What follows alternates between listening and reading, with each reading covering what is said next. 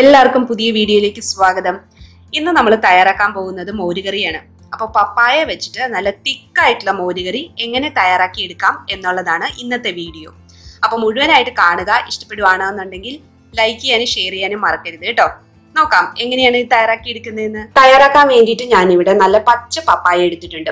മോരുകറി തയ്യാറാക്കുമ്പോൾ എപ്പോഴും നല്ല പച്ച പപ്പായ തന്നെ സെലക്ട് ചെയ്യണേ. അപ്പൊ അതാ ഈ ഒരു വലിപ്പത്തിലുള്ള പപ്പായയാണ് എടുത്തിരിക്കുന്നത്. അപ്പൊ ഇതെന്താ ചെയ്യേണ്ടതെന്ന് വെച്ച് കഴിഞ്ഞാല് ഇതിന്റെ തൊലിയെല്ലാം കളയണം. അതുപോലെ തന്നെ ഉള്ളിലെ കുരുവൊക്കെ ഉണ്ടല്ലോ അതെല്ലാം കളഞ്ഞിട്ട് കഴുകി നല്ല വൃത്തിയാക്കി എടുക്കാം. അപ്പൊ ഞാൻ അങ്ങനെ വൃത്തിയാക്കി എടുത്തിട്ടുണ്ട്. ഇത് നമ്മുടെ 250 ml കപ്പില് 1.5 കപ്പ് കഷ്ണാണ് ഉള്ളത്. അപ്പൊ ഇന്ന് കൽച്ചട്ടിയിലാണ് തയ്യാറാക്കാൻ പോകുന്നത്. നമുക്ക് കഷ്ണം കൽച്ചട്ടിയിലേക്ക് മാറ്റി കൊടുക്കാം. ഇനി നമുക്ക് മഞ്ഞൾപ്പൊടി ചേർത്ത് കൊടുക്കാം. ഒരു 1/2 ടീസ്പൂൺ എടുത്തിട്ടുണ്ട്. ഇനി ഇതിലേക്ക് ഒരല്പം ഉപ്പും കൂടി ചേർത്ത് കൊടുക്കാം.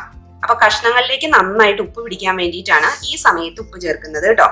പിന്നെ ഇതിലേക്ക് 1.5 കപ്പ് വെള്ളം ചേർത്ത് കൊടുക്കുവാണ്. 250 ml കപ്പില് 1.5 കപ്പ് വെള്ളം. അപ്പൊ ഞാൻ ഈ കപ്പിന്റെ കണക്ക് പറയുന്നത് എന്താന്ന് വെച്ച് കഴിഞ്ഞാല് പുതിയതായിട്ട് കുക്ക് ചെയ്യുന്നവർക്ക് അതാണ് ഏറ്റവും സൗകര്യം. അതുകൊണ്ടാണ് നല്ലതുപോലെ ഒന്ന് മിക്സ് ചെയ്ത് കൊടുക്കുക. എന്നിട്ട് ഫ്ലെയിം മീഡിയത്തിലാക്കിയിട്ട് ഇത് നന്നായിട്ട് വേവിച്ചെടുക്കണം. അടച്ചു വെച്ച് വേവിക്കാനായിട്ട് മറക്കരുത് കേട്ടോ. അപ്പൊ ഞാൻ കഷ്ണങ്ങൾ വേകാൻ വേണ്ടിയിട്ട് അപ്പുറത്തെ അടുപ്പിലേക്ക് മാറ്റി വെച്ചിട്ടുണ്ട്. അപ്പൊ ആ സമയം കൊണ്ട് നമുക്ക് അരപ്പ് തയ്യാറാക്കി എടുക്കാം. അപ്പൊ ഞാൻ എടുത്തിരിക്കുന്നത് 1 കപ്പ് ചിരകിയ തേങ്ങ. നമ്മൾ 1.5 കപ്പ് കഷ്ണമായിരുന്നു പപ്പായ ആയിരുന്നു എടുത്തിരുന്നത് അല്ലെ. അപ്പൊ അതിലേക്ക് വേണ്ടിയിട്ട് 1 കപ്പ് ചിരകിയ തേങ്ങ വേണം. പിന്നെ വേണ്ടത് 1 ടീസ്പൂൺ നല്ല ജീരകം, ക്യുമിൻ സീഡ്സ് ഉണ്ടല്ലോ അത് വേണം. ഒരു 1/4 ടീസ്പൂൺ മഞ്ഞൾപ്പൊടി ചേർത്ത് കൊടുക്കണം. കുറച്ച് കറിവേപ്പില, അതുപോലെ എരിവിനനുസരിച്ചിട്ട് പച്ചമുളക്. അപ്പോൾ നമ്മൾ ഇതിലേക്ക് മുളക് പൊടിയോ കുരുമുളകോ ഒന്നും ചേർക്കുന്നില്ല. അപ്പൊ എരിവിനനുസരിച്ചിട്ട് തന്നെ പച്ചമുളക് ചേർത്ത് കൊടുക്കാം.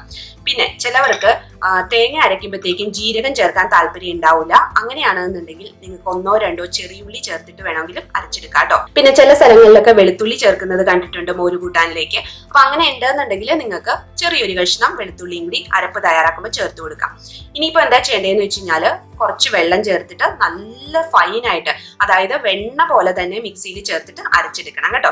അപ്പൊ നമുക്ക് അരപ്പ് ഇവിടെ തയ്യാറാക്കി വെക്കാം. പിന്നെ നമുക്ക് തൈര് ഒന്ന് ബീറ്റ് ചെയ്ത് വെക്കണം. അപ്പോൾ നമ്മളിത് വീട്ടിൽ തന്നെ തയ്യാറാക്കിയതാണ്. അതിന്റെ വീഡിയോ ഒക്കെ ഓൾറെഡി പോസ്റ്റ് ചെയ്തിട്ടുണ്ട്. താഴെ ഡിസ്ക്രിപ്ഷൻ ബോക്സിൽ ലിങ്ക് ഉണ്ട് കേട്ടോ. ആവശ്യമുണ്ടെന്നുണ്ടെങ്കിൽ നിങ്ങൾക്ക് ചെക്ക് ചെയ്യാം. അപ്പൊ ഒരിക്കലും മോര് കൂട്ടാൻ വെക്കുമ്പോഴത്തേക്കും മിക്സി ജാറിൽ ഇട്ടിട്ട് തൈര് അടിച്ചെടുക്കരുത് കേട്ടോ. ഫോർക്ക് ഉപയോഗിച്ചോ അല്ലെങ്കിൽ വിസ്ക് ഉപയോഗിച്ചോ ഒന്ന് ബീറ്റ് ചെയ്തെടുക്കാനേ പാടുള്ളൂ. ഓക്കെ. അപ്പൊ ഞാൻ ഇതിൽ നിന്നും 1 കപ്പ് തൈര് എടുത്തിട്ടാണ് ബീറ്റ് ചെയ്ത് വെക്കാൻ പോകുന്നത്. അപ്പൊ അതും കൂടി ചെയ്ത് വെക്കുമ്പോഴത്തേക്കും നമ്മുടെ കഷ്ണങ്ങൾ നന്നായിട്ട് വെന്തിട്ടുണ്ടാവും. അങ്ങനെ നമ്മുടെ അരപ്പ് ഇവിടെ റെഡിയാക്കി വെച്ചിട്ടുണ്ട്. അതുപോലെ തന്നെ തൈരും ബീറ്റ് ചെയ്ത് എടുത്ത് വെച്ചിട്ടുണ്ട്. അപ്പൊ മോര് കൂട്ടാൻ തയ്യാറാക്കുമ്പോഴത്തേക്കും അത്യാവശ്യം പുളിയുള്ള തൈര് തന്നെ എടുക്കാം കേട്ടോ. ഞാൻ കഷ്ണങ്ങൾ ചെക്ക് ചെയ്തു, വെന്തിട്ടില്ല. പിന്നെ നിങ്ങൾക്ക് ഒട്ടും സമയമില്ല എന്നുണ്ടെങ്കിൽ കഷ്ണങ്ങൾ കുക്കറിൽ വേണമെന്നുണ്ടെങ്കിൽ വേവിച്ചെടുക്കാവേ. അപ്പൊ കഷ്ണങ്ങൾ വേകുന്നിടം വരെ നമുക്കൊന്ന് വെയിറ്റ് ചെയ്യാം. ഇപ്പൊ നോക്കിക്കാൻ നമ്മുടെ കഷ്ണങ്ങൾ നന്നായിട്ട് വെന്തിട്ടുണ്ട്. അതുപോലെ തന്നെ ഒരു 1/4 കപ്പ് വെള്ളവും ബാക്കിയുണ്ട്. ഈ ഒരു രീതിയിൽ വേണം കിട്ടാനായിട്ട്. പിന്നെ കഷ്ണങ്ങൾ ഒരുപാട് കുത്തി ഉടയ്ക്കാനൊന്നും നിൽക്കരുത്. മോര് കൂട്ടാൻ തയ്യാറാക്കുമ്പോൾ കുറച്ച് കഷ്ണങ്ങളായിട്ട് കിടക്കണം. അതാണ് ഭംഗി.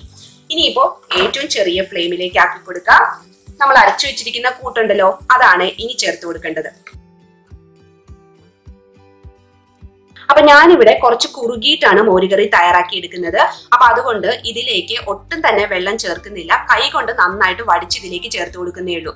നിങ്ങൾക്ക് മോരുകറി കുറച്ച് ലൂസായിട്ട് വേണമെന്നുണ്ടെങ്കിൽ ഇതിലേക്ക് ഒരു 1/2 കപ്പോ 1 കപ്പോ വെള്ളം ചേർത്തിട്ട് നന്നായിട്ട് അടിച്ചെടുക്കാം.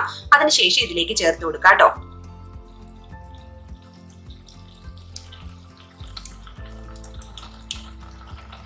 ഇനിയിപ്പോ നല്ലതുപോലെ ഒന്ന് മിക്സ് ചെയ്ത് കൊടുക്കുക. നമ്മൾ ചേർത്തിരിക്കുന്ന തേങ്ങയുടെ പച്ചമണമൊക്കെ ഒന്ന് മാറണ്ടേ. അതിന് വേണ്ടിയിട്ട് ഒരു 3 മിനിറ്റ് സമയം എടുക്കും. ഫ്ലെയിം ഏറ്റവും ചെറുതിലാണ് കേട്ടോ ആക്കിയിട്ടിരിക്കുന്നത്. ഇപ്പൊ 3 മിനിറ്റ് കഴിഞ്ഞിട്ടുണ്ട്. നമ്മുടെ തേങ്ങാക്കൂട്ടിന്റെ പച്ചമണം ഒക്കെ മാറി വന്നിട്ടുണ്ട് കേട്ടോ. ഇനിയിപ്പോ ഇതിലേക്ക് നമുക്ക് തൈരാണ് ചേർക്കേണ്ടത്. അപ്പൊ 1 കപ്പ് മുഴുവനായിട്ടും തൈര് ചേർക്കണ്ട. എത്രയാണോ പുളി വേണ്ടത് അതിനനുസരിച്ചിട്ട് മാത്രം നമുക്ക് ചേർത്ത് കൊടുത്താൽ മതി. അപ്പൊ പപ്പായ വെച്ചിട്ടുള്ള 4ാമത്തെ റെസിപ്പിയാണ് ഞാൻ ചെയ്യുന്നത്. ഇതിന് മുന്നേ തോരനും അതുപോലെ തന്നെ മെഴുക്കുവരട്ടിയും എരിശ്ശേരിയും വെച്ചിട്ടുണ്ടായിരുന്നു. കാണണം എന്നുണ്ടെങ്കിൽ താഴെ ഡിസ്ക്രിപ്ഷൻ ബോക്സിൽ ഞാൻ ലിങ്ക് കൊടുക്കാം, ചെക്ക് ചെയ്തോളൂ. അപ്പൊ ഞാൻ ആദ്യം ചേർത്ത് കൊടുക്കാൻ പോകുന്നത് 1/2 കപ്പ് തൈരാണ്. അപ്പൊ നമുക്ക് ആദ്യം 1/2 കപ്പ് ചേർത്ത് കൊടുക്കാം. എന്നിട്ടൊന്ന് മിക്സ് ചെയ്തെടുക്കാം. അപ്പൊ ഞാൻ നേരത്തെ പറഞ്ഞതുപോലെ നിങ്ങൾക്ക് വെള്ളം എത്രയാണോ വേണ്ടത് അതിനനുസരിച്ചിട്ട് ചേർത്ത് കൊടുക്കാവേ. ഞാനിവിടെ കുറച്ച് കുറുകിയാണ് എടുക്കുന്നത്. അതുകൊണ്ടാണ് വെള്ളം ഇതിലേക്ക് ഒട്ടും തന്നെ ചേർക്കാത്തത്.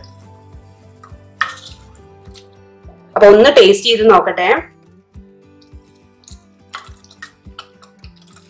പുളിയില്ല. ബാക്കിയുള്ള അരക്കപ്പും കൂടി ചേർത്ത് കൊടുക്കുവാണ്. അപ്പൊ ടോട്ടല് 1 കപ്പാണ് ഞാനിവിടെ ചേർത്ത് കൊടുത്തിരിക്കുന്നത്. അപ്പൊ ഇതുപോലെ പുളി നോക്കിയിട്ട് മാത്രം ചേർത്ത് കൊടുത്താൽ മതി കേട്ടോ. അല്ലാന്നുണ്ടെങ്കിൽ ഒരുപാട് പുളി ആയി കഴിഞ്ഞാൽ ടേസ്റ്റ് ഉണ്ടാവില്ല. ഫ്ലെയിം ഏറ്റവും ചെറുതിലാണ് കൂട്ടി കൊടുക്കരുത്, അല്ലാന്നുണ്ടെങ്കിൽ പിരിഞ്ഞു പോകാനുള്ള ചാൻസ് ഉണ്ട്. ഇനിയിപ്പോ നമുക്ക് ആവശ്യത്തിനുള്ള ഉപ്പും കൂടി ഈ സമയം ചേർത്ത് കൊടുക്കാം.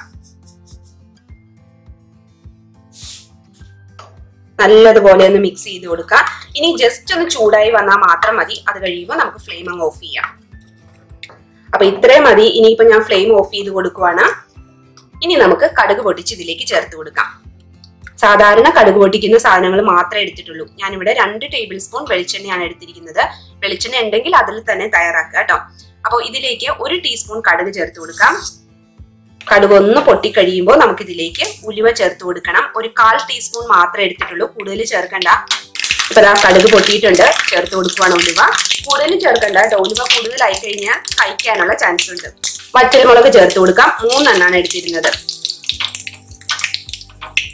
ഇനിയിപ്പോ ഫ്ലെയിം അങ്ങ് ഓഫ് ചെയ്ത് കൊടുക്കുക. അതിനുശേഷം 1/4 ടീസ്പൂൺ മാത്രം മുളക് പൊടി ചേർത്ത് കൊടുക്കുവാണ്. ഇത് ഓപ്ഷണൽ ആണ്, നിങ്ങൾക്ക് ഇഷ്ടമുണ്ടെങ്കിൽ മാത്രം ചേർത്ത് കൊടുത്താൽ മതി കേട്ടോ. അപ്പൊ നല്ലൊരു ഭംഗിയായിരിക്കും നമ്മുടെ മോര് കൂട്ടാൻ കാണാനായിട്ട്. ഇനിയിപ്പോ ഇതിലേക്ക് കറിവേപ്പിലയും കൂടി ചേർത്ത് കൊടുക്കണം. അപ്പൊ ഫ്ലെയിം ഓഫ് ചെയ്തിട്ട് മാത്രമേ മുളക് പൊടി ചേർക്കാവുള്ളൂ.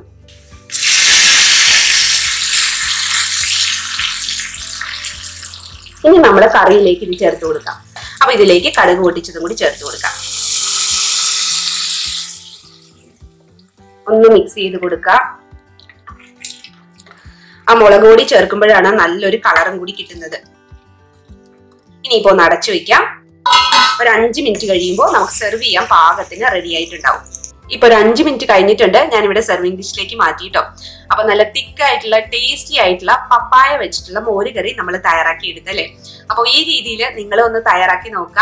തയ്യാറാക്കുന്നുണ്ടെന്നുണ്ടെങ്കിൽ താഴെ കമന്റ് ബോക്സിൽ വന്നിട്ട് നിങ്ങളുടെ അഭിപ്രായം കൂടി പറയാനായിട്ട് മറക്കരുത് കേട്ടോ.